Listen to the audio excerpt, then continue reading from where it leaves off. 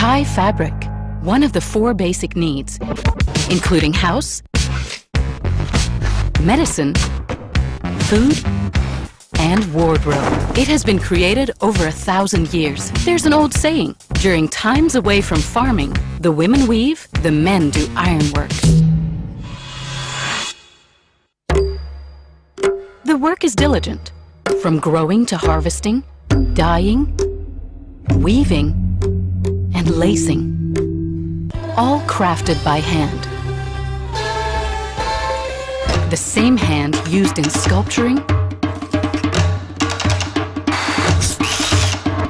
doll making,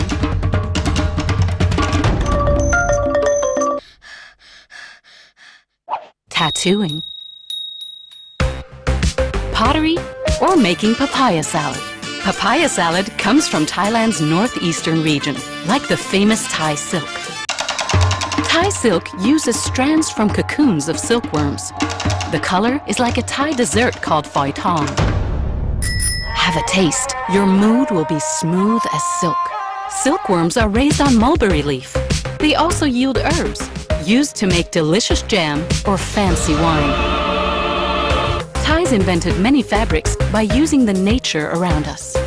The patterns are inspired by the mountains, waters, paddy fields, and the waves, depending on the terrain. The color dye comes from local materials, fruits, shells, roots, leaves, and even mud. Mud is used as a facial treatment. Thai fabric is a part of the Thai life. In religion, we offer it to the monks. In marriage, we present it to the elders. We pay respect by draping it on statues, pagodas, spirit houses, trees, boats, tuk-tuk, as talisman for combat, as furniture, for the theater, for making herbal compression balls, for covering the pot that makes Thai snacks, or turning it into the traditional silk dance.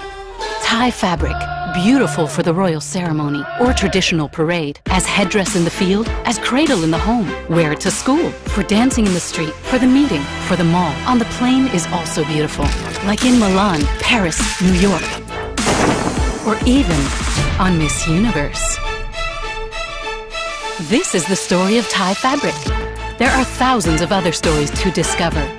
Discover your amazing stories in Amazing Thailand.